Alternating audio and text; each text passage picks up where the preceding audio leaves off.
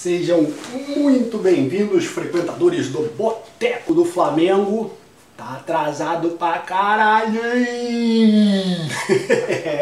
Tô ligado, tá atrasado, mas a meta continua. Tive uns probleminhas com o PC, né? Não com o PC, meu editor, não falando de Flamengo, com o PC, com o computador. Já está resolvido, mas eu não estou muito confiando nele não. Até eu tive uma ideia agora, que dia desse eu vou, no próximo vídeo, não nesse que eu não me preparei, mas no próximo eu vou inserir no meio do vídeo um trecho gravado no celular para ver como é que fica. Que aí de repente pode ser uma alternativa, né? Porque agora deve estar uns, sei lá, uns 8 de atraso para a meta de 1 por dia, né? Tem gente me xingando, mas eu fiquei feliz, gente me cobrando no Twitter, teve alguém, eu esqueci o nome, mas vou citar o nome dele num próximo vídeo qualquer aí, me esculhambando, falando que teve um vídeo que eu entrei perguntando se o pessoal estava vivo, e ele falou que quem parece morto sou eu e que assim não vai dar para bater a meta. Aceito o esporro e é assim mesmo, mas vamos lá, vamos tocar. Eu tenho fé de que vai rolar, assunto é o que não falta nesse ano cheio de competições. Então vamos lá. Bom, sobre o jogo contra a Portuguesa, como eu muito bem disse na versão literária do Boteco, é um jogo que não deveria existir, né? Porque eu vou te contar, né? Flamengo e outros clubes grandes do país assim, se estruturam, né, para poder participar da competição tipo a Libertadores e brasileira e tal, e os times são obrigados a participar dessas coisas chechelentas. Contra esse monte de time aí, sei lá o que tem que fazer. Tem que fazer alguma coisa, mas enfim, eu discorro mais sobre isso lá na versão literária do Boteco. Quem quiser, passa lá. Que já é o pré-jogo de quarta-feira, porque a gente não pensa em mais nada mesmo, então eu já botei o pré-jogo de quarta-feira hoje por lá. O jogo de ontem é bacana, Damião fazendo 3 gols, a gente só fica observando. Já repararam que geralmente o jogador pede uma música merda quando faz 3 gols? É impressionante, né? É uma avalanche de música gospel, umas porra esquisitas que você nunca ouviu falar. Vamos ver com que Leandro Damião irá nos brindar no Fantástico. Espero que eu não esqueça de dar um confere para poder dar uma cornetada no gosto musical do Damião aqui amanhã. Apesar que eu também não tenho muita moral com o meu gosto musical, vou te contar uma coisa. Cata aí no YouTube Gangrena Gasosa, que vocês vão ver uma das minhas 2 bandas favoritas. Esse é o meu gosto musical. Ontem também mais um gol bonito do Lucas Paquetá, né? Será que a gente já pode se empolgar já? Será que o Barcelona já pode fazer uma proposta igual está querendo fazer pro Vinícius Júnior? Que eu erroneamente chamei de Vinícius Pacheco dia desses, de forma herege, quis amaldiçoar a carreira do garoto. E, bom, não tem muito o que medir, né? Porque o time da Portuguesa é realmente limitado, um time que não venceu nenhuma partida no campeonato até agora. Com esse jogo de ontem, acho que são 4 derrotas e 2 empates, acho que é isso, 4 derrotas e 2 empates. Quer dizer, não tem muito como medir, né? Mas é legal, assim, o que a instituição Flamengo fez diante do time da Portuguesa, que é um time menor? Pegou, passou o carro, ganhou fácil e tal. É o que tem que fazer. Com o mérito superior de ter feito isso com o time reserva. Então, bacana, não é um padrão e tal, mas, por exemplo, a equipe titular do Vasco passou sufoco para ganhar de 1 a 0 com um golzinho no final desse mesmo time da Portuguesa. Quer dizer, então, tudo bem que o Vasco, falar nisso, assim, estou muito feliz, inclusive vai ter um vídeo só sobre isso, que começou a pintar uma galera da arco-irizada nos comentários, acho bacana, saudável. O próximo vídeo, inclusive, é sobre isso, é um vídeo interno, falando sobre o próprio canal. Mas, então agora aqui a gente de vez em quando tem que falar mal um pouco da vida dos outros também, né? Se algum rubro-negro aí se incomoda, fala, mas são umas pinceladas, tipo assim, exemplo, não tinha preparado nada, mas vamos lá. São Paulo. Que goleiro é aquele? Você imagina o técnico do São Paulo é o Rogério Ceni e o goleiro, quem não viu, cata aí as lambanças que fez no jogo contra o Palmeiras. São Paulo acabou perdendo de 3 a 0. Desfez o castelo, né? Ficava jogando contra os mulambos lá, um monte de time fraco lá. Os mulambos não, os mulambos somos nós. Um monte de time de menor expressão lá, ganhando de 7 a 5, 5 a 4. Eu falei, mas tá fazendo mais gol do que tá levando. Aí pegou o Palmeiras, levou 3 e não fez nenhum. E que eu tava falando, lembrando disso, porque eu falei alguma coisa sobre o da Portuguesa, né, que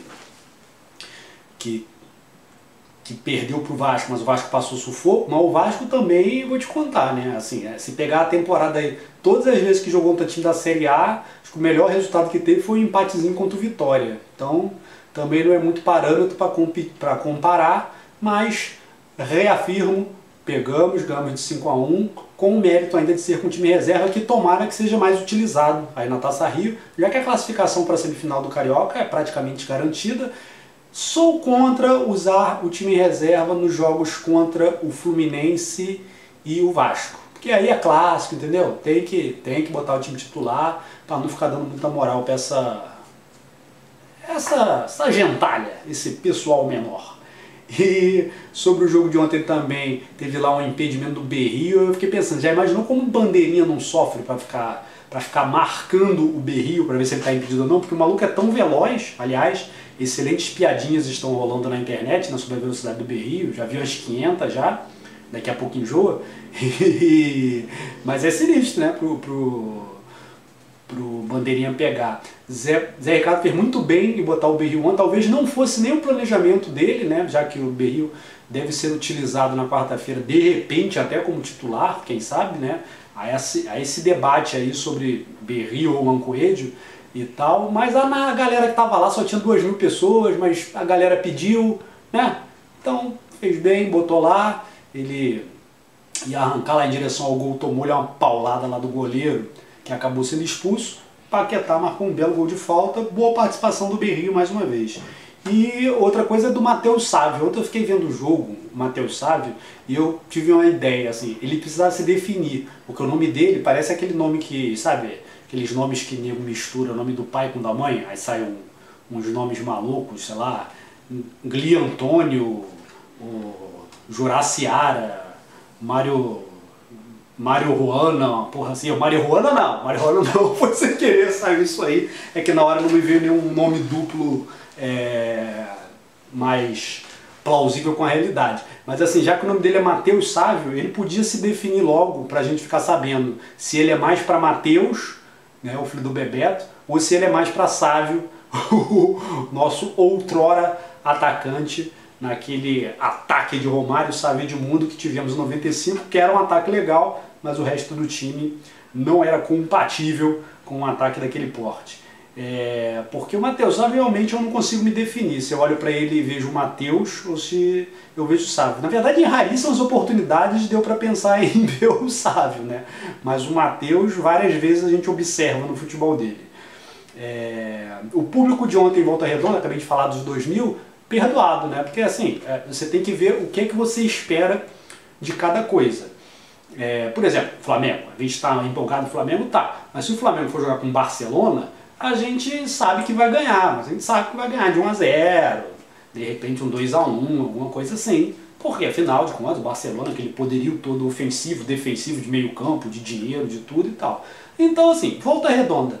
Nego lá naquela região, nego não vai de jeito nenhum. Inclusive, eu não sei, uma boa parte dos que estavam lá ontem gente do Rio, conheço muita gente do Rio que foi. Assim, o pessoal de Volta Redonda eu não sei o que é que tem que fazer para ir ver o Flamengo jogar, porque rubro-negro tem em todo lugar, mas naquela região lá não tem jeito, o Raulinho de Oliveira nunca enche. Se não enche nunca, como é que vai encher no Flamengo e Portuguesa com time reserva após aquele carnaval todo de quarta-feira na Libertadores? Eu já esperava que fosse isso aí mesmo. Eu acho que a galera de lá podia se mobilizar um pouco mais, fazer um esforço para ir aos jogos e tal, mas tá perdoado, a gente já esperava. É a mesma coisa que você entrar aqui nesse canal do Boteco e esperar ver sei lá, a beleza da Nivinha, ou então esperar ver a qualidade do Porta dos Fundos. Não dá, né? Vocês entram aqui, vocês sabem que é esta tosqueira, né? Mas que é um lugar democrático, inclusive falaremos muito sobre isso no próximo vídeo, e acho que só isso, né? Então, todo mundo pensando no jogo de quarta, né? Volto a falar nisso em outros vídeos.